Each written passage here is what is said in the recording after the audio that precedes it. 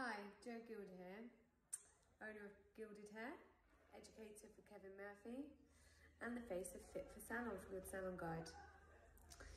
I'm here to be able today just to be able to bring you up to date with our little project that we've been working on about getting ourselves fit for salon. It's been a really long little road of late, and our immune defence systems have dropped, our minds have got a little bit lost, and our physical energy is not kind of what it used to be.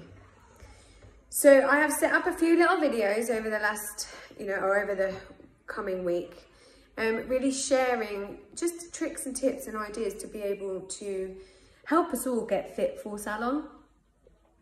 There's lots and lots of information out there, and one of the biggest things I wanted to just have a little chat with you about today is predominantly, don't try and do everything, and not everything will work for you. If something doesn't work, then just try something else, and the best thing you can do is just try one thing at a time and slowly.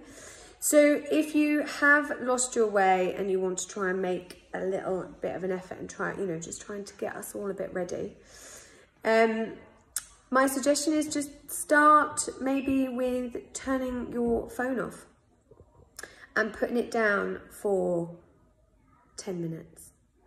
Just lay down on a bed, lay on your sofa, find a little quiet space and just turn it off. The biggest thing I've personally found is that as soon as I've got a bit of free time, I naturally find myself going towards my phone. And before I know it, my brain has had no space, and I've sat there scrolling through loads of stuff that's really, really not relevant. And my brain hasn't had the peace that it needs. Tackling one thing at a time is much easier than trying to tackle everything at once. So start off slowly. If it's nutrition you're more interested in, then maybe just try with one smoothie one day, and then maybe think about lunch, and then maybe think about dinner. The biggest way we naturally all fail at anything, or don't keep it, the continuity flowing, is because we try and do everything in one big foul swoop. And we're just setting ourselves up for it all to go wrong, really. So to keep and this will all help with your positive mindset. If we achieve something and gain something a little bit stronger, then naturally it flows, and we then feel empowered, and then empowered to carry on that little bit more. So yeah, just one step at a time. If you pick up a book to help your mind take that breath, if you put your phone down for 10 minutes, for that exercise, just go for a walk around the block. Don't try and go and do a 5K in one sitting. You're gonna knacker yourself out.